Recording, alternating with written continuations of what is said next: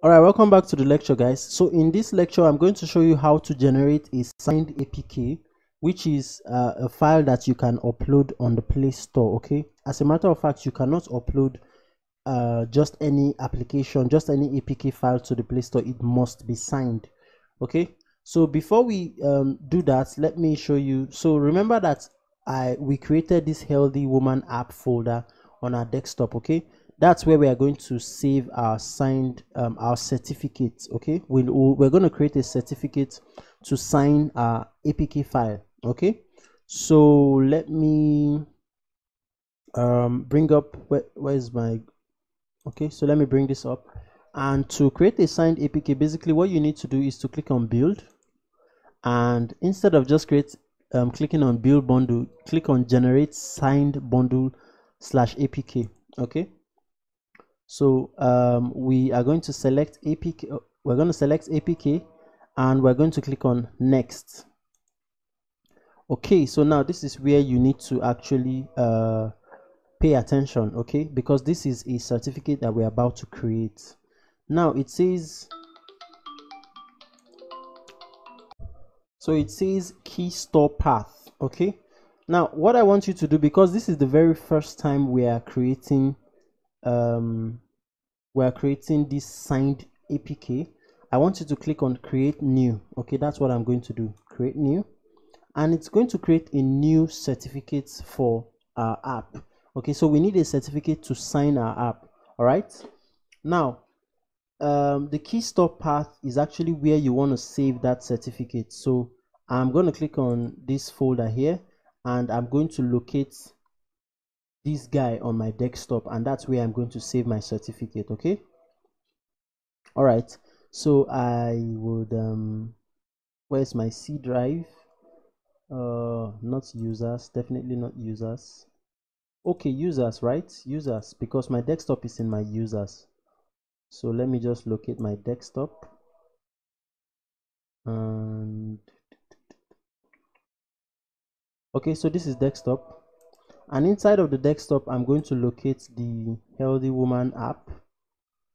So that's what I have here, so Healthy Woman app, and that's where I'm going to save my certificate. Okay, so I would name that certificate healthywoman.jks. so that's the extension here. It's you don't have to change this. Okay, so I'm just going to say healthy and woman. Okay, and then I'll click on OK. Okay, now we're going to add a password for this certificate we are creating. So just make sure that you store your password somewhere. In fact, that's one of the reasons why I asked you to create a file for your app. Okay, so let me just bring in this file here. So I'm going to say here, I will say certificate password, and I'm just going to say 1 2 3 4 5 6 7 8. Okay, that's definitely not what I'm going to use if I wanted to create a password. It's going to be a combination of letters and numbers.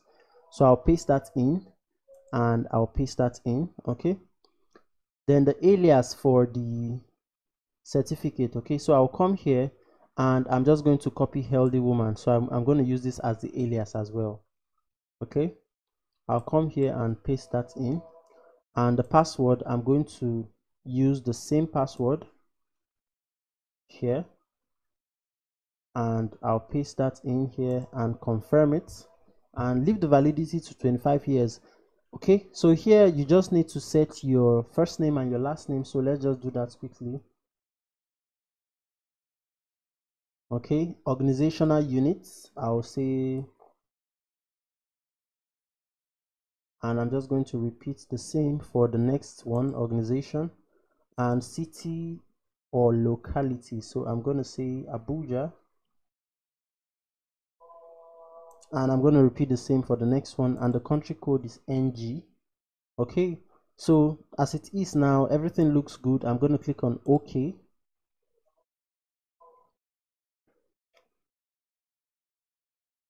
All right, so as it stands now, my certificate has been created.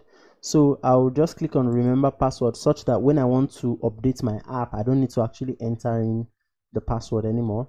and then I'll click on next.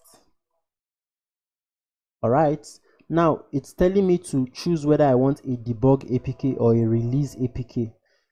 We've actually created a debug APK before, so what we need to create is a release APK, the one we can upload to the Play Store.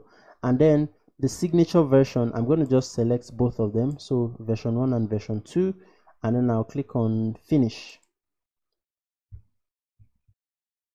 So as you can see here, it says Gradle build running, so it's building our application, right? It's generating a signed APK.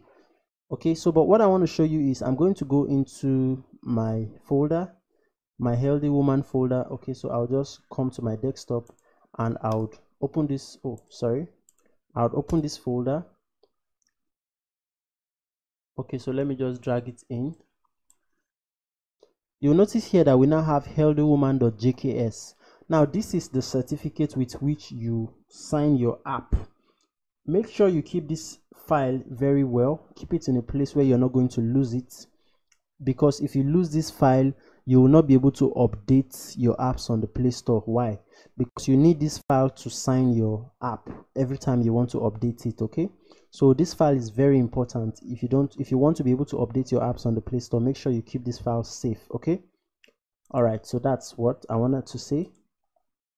So let me just pause the lecture, the video.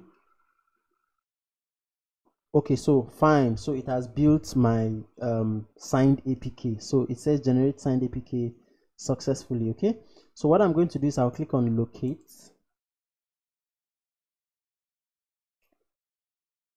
So you see it says app-release.apk. so now this is the APK that we can upload to the Play Store. Okay, so in subsequent video I'm going to show you how you can upload an APK to the Play Store, but I'm going to be doing that using an actual app that I created and I want to upload to the Play Store.